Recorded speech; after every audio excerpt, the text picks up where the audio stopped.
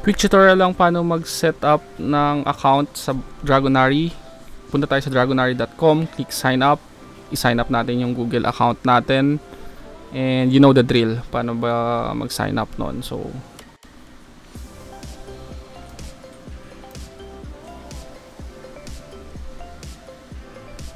next is, punta tayo sa Binance natin. Kapag na-set up na natin yung Coinary account natin, and then bili tayo ng USDT.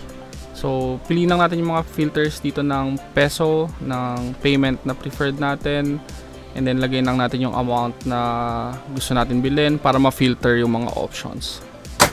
So, sa pagpili ng merchant, tingnan lang natin yung dami ng orders, and then yung range na pwedeng i-order sa kanila, and then syempre yung payment type na available sa atin. So, click buy lang nung coin na bibili natin.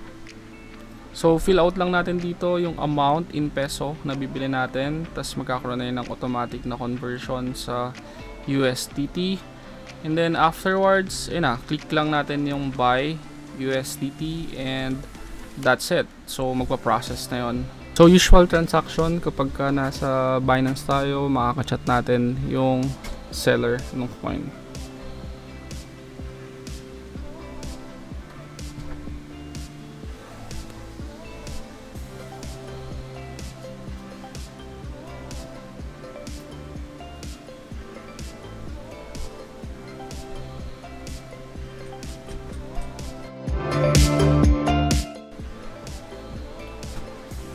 So once ma-transfer natin, click transferred next. And then next action will be dun na sa seller. And wait natin na ma-transfer na siya sa and then wait na natin na magkaroon tayo ng option to transfer yung coin sa spot wallet natin.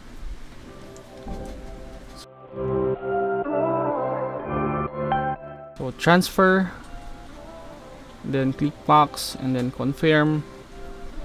So in that case, malilipat na siya dun sa wallet natin. So punta lang tayo sa wallet, then overview, and then makikita na natin yung coin dito na USDT. So click lang natin yung first row na yan, and then withdraw.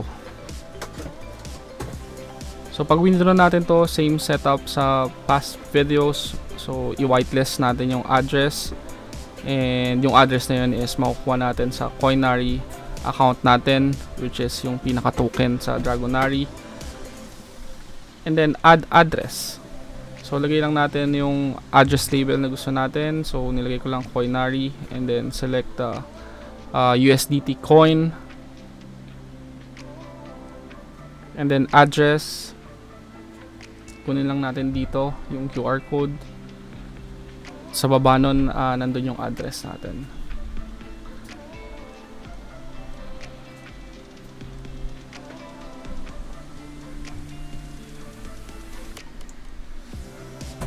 So Binance Smart Chain, and then dito Binance na lang din yung nilagay ko. Click OK, and then whitelisted, and then save, and proceed sa normal na transfer yung mga multi-factor security codes na kailangan natin.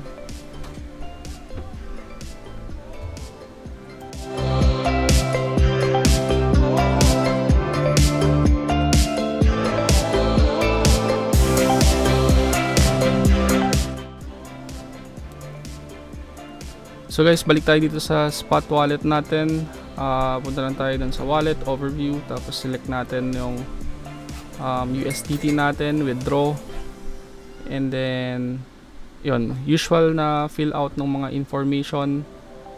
Withdrawin natin yung USDT na nilagay natin, and then usual na multi-factor authentication.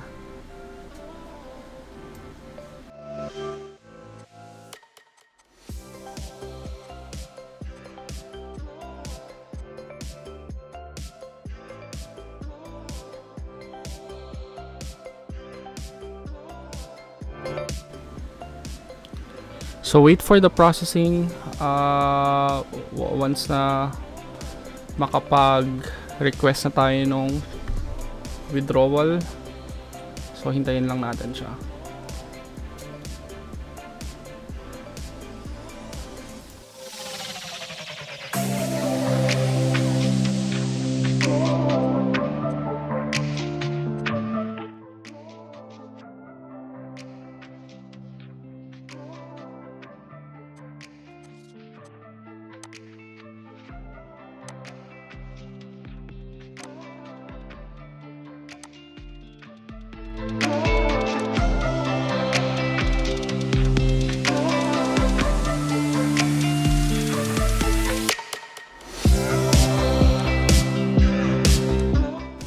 And once na completed na siya, then balik na tayo doon sa Coinary account natin, and then ready na tayo makabili ng mga farming starter pack and mining starter pack and mining starting pack. So suggestion nila parang mas maganda yata na 3 yung makuha na mining starter pack para sa rarity.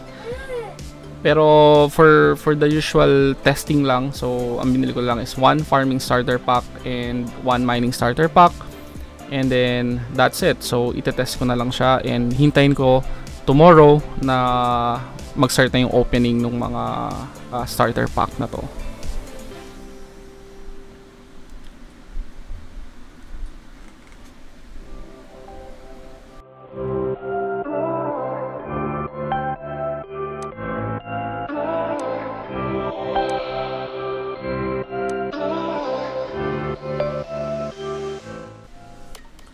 So far, na-check ko naman yung game. So, mukha naman siyang simple lang yung laro.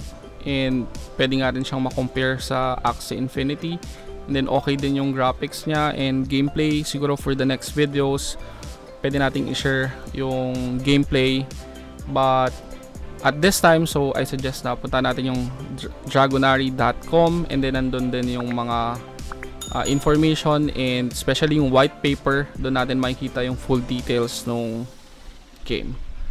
I think that's it for now and I hope nakatulong tong video sa inyo. Thank you.